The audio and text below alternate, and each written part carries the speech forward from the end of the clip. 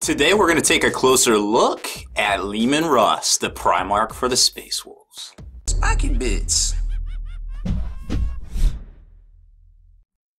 Make sure you stay in the trenches by becoming a supporter over on Patreon and also scoring yourself some free miniature swag in the process. Subscribe to this YouTube channel. Check out our site, spikybits.com, for all the hot hobby tutorials, news, rumors on all your favorite hobby topics. And head on over to thelongwar.net. That's the home of the battle reports for exclusive content, early access videos, and more. Become a veteran of the Long War today.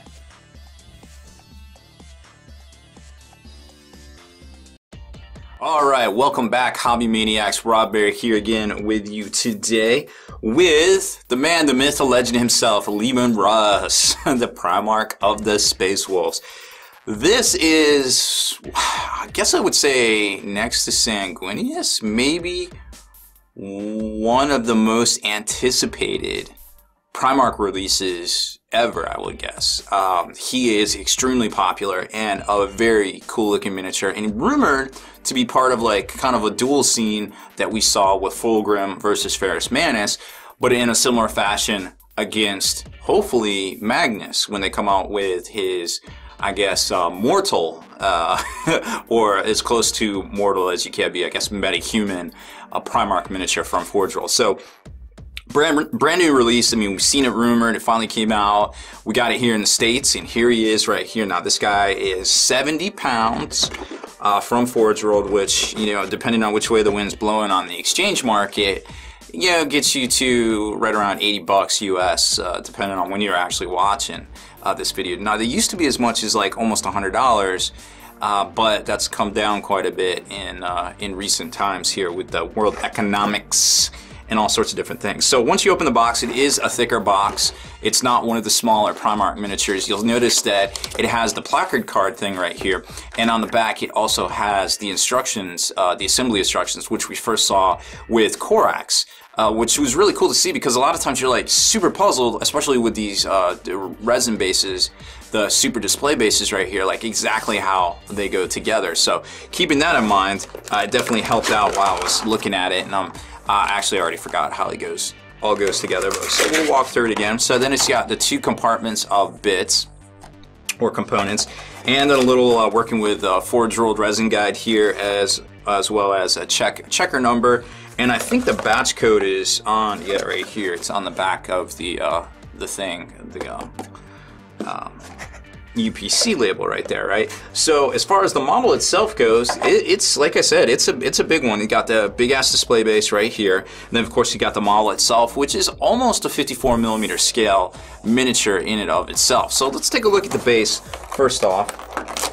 This thing is ginormous, and it features parts of like Prospero kind of ruiny kind of things, like pyramids and all that stuff that you would expect to see on Prospero while the Space Wolves were there razing it to the ground, burning it, so to speak. So there's your two big chunks, which represent the pieces that go over top of the 60mm base and the 40mm base.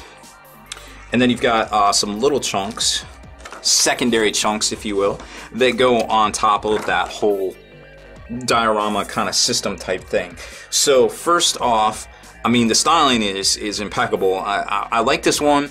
It's a little different from what we've seen in the past with a lot of like vertical kind of supports and things like that, you know, with like the Night Haunter or Corvus or Corvus Corax, but I still like it in and of itself. So it basically, of course, is on Prospero. There you can see 1,000 Suns Legion. There's some little Imperial Aquilas with like lines drawn through them, and the ruins down here, and of course a helmet here, a Mark IV helmet, because we know Mark IV is one of the plastics. Actually, I think that's a 1,000 Sun helmet right there. That's actually a Mark III. Pardon my French, or mistake, whichever you wanna, whatever the same may be in your particular area there. Okay, so then of course you got these little ruined pyramid spire kind of thing. So basically how this goes together, if the sprue gates weren't there, is you put this on the 60mm, and then the little 40mm goes in here And then your display, your basically play base, which if you don't glue this piece down, which locks it all into place, you can separate this out with Leman Russ on it to play with them in game. But then, you know, to keep it on your shelf or whatever, you have this big, awesome assembly right here. So let's concentrate more on that. So basically, this goes here, and then you've got these two little doodad pieces that also attach to it. Now here is basically how it looks when it's all assembled. So these kind of stick up, of course, and with the piece laying down here. So I believe it's right, looks to me about like that on that one there. And then this one attaches to the side right here where you can see that little divot. Very cool looking stuff here. Like I said, that is some of the best part of the miniature, is putting the little diorama together and separating it out and playing around with it. Now for the actual model, which is fantastically sculpted. I mean, I was oohing and ahhing over this thing. I was like, man, it's everything. I mean, it's so good. It's just like the artwork. And I love the pose, the posing. Like every time I see this pose, I think of Achilles in that movie Troy with Brad Pitt, of course. And as he's, you know, the beginning of the movie where the two armies are coming up and they call out the champions to decide the battle, and they're yelling for Achilles, and you know he's coming out, and the kid that comes to get him, you know, is like, I've never seen a man that big, and he's like I'd never fight him, and Achilles is like, and that's why no one will remember your name. And then he goes on to fight him, of course, takes him out.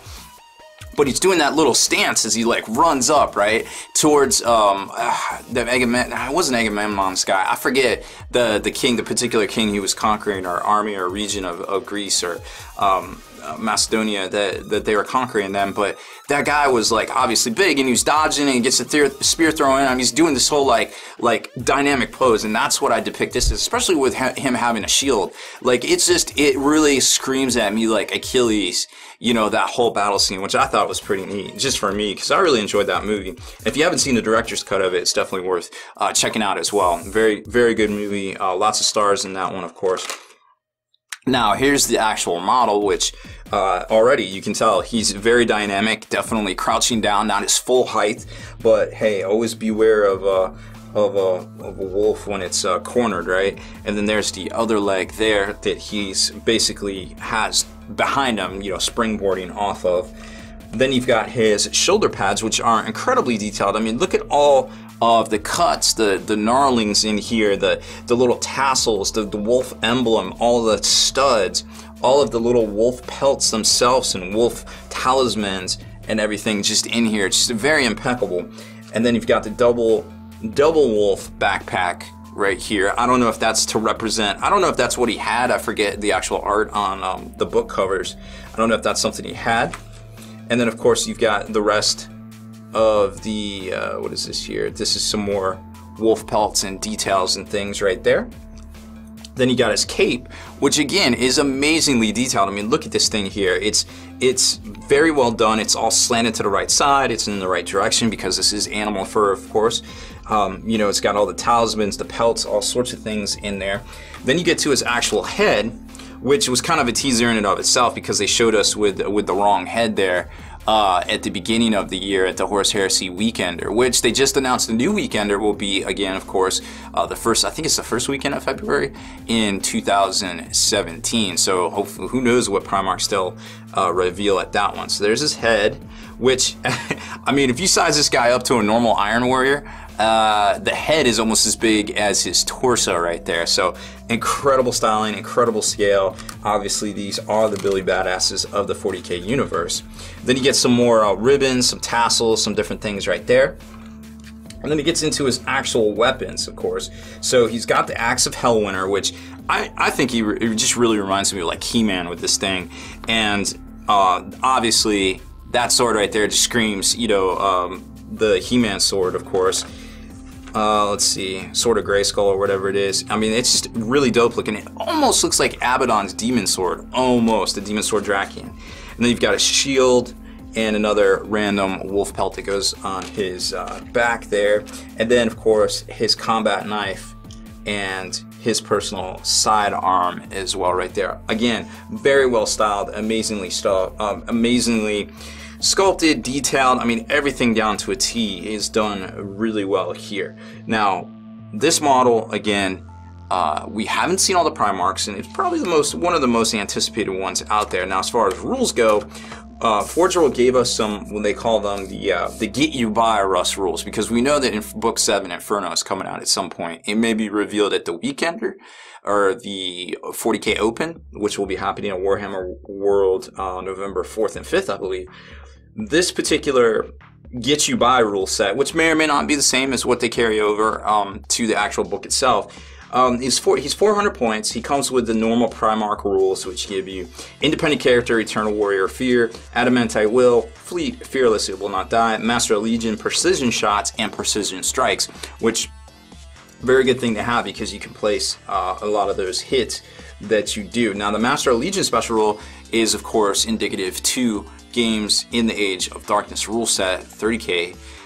That gives you specific abilities, lets you take command squads, gives you rights of war. Generally, you can check them all out. They're under Legion Praetor section in most of the books. I think even the red books, that's where they are. So you basically pick one. Now, I'm not sure what you would pick for this particular one, because, I mean, you get generic ones you can pick. Obviously, there isn't a Space Wolf one yet, but I imagine in time there will be, but they're kind of holding that particular rule set back. His armor gives a 2-up armor save with a 4-up invulnerable. Again, standard Primarch issue. His axe, the Axe of Hellwinter, counts as a power axe. Great stuff there. The Sword of Baal Knight counts as a Paragon Blade, which, if you follow 30K, well, you know that is a pretty badass AP2 weapon, so you can choose to swing with the axe or the sword, because, remember, the axe is still unwieldy. He is not relentless. It'd be cool if he was, but he's not. The Scorn Splitter counts as a combi bolter, which is his personal firearm. And he has a special rule, Sire of the Space Wolves, which counts as a Legion Vexilla. He personally counts as the Legion Vexilla. And the Breaker of Shields, Bringer of Ruin, confers the Crusader and counterattack special rules. Crusader, of course, being you get an extra dice to your run, and you get to pick the highest. And counterattack, well, I think everybody pretty much knows what that is. And most Space Wolves come with it already, so that kind of makes sense right there. He has a pretty good stat line, you know, Weapon Skill 9, Ballistic Skill 6, Strength 6, Toughness 6, Wounds 6, Initiative 7, Attacks 6, Leadership 10, and a 2-up save. For 400 points, he is pretty beefy, pretty badass right there. Obviously, he's not going to be casting psychic powers or, you know, doing other special abilities that some of his other brother Primarchs do, but he's still really good on the tabletop and definitely a blender.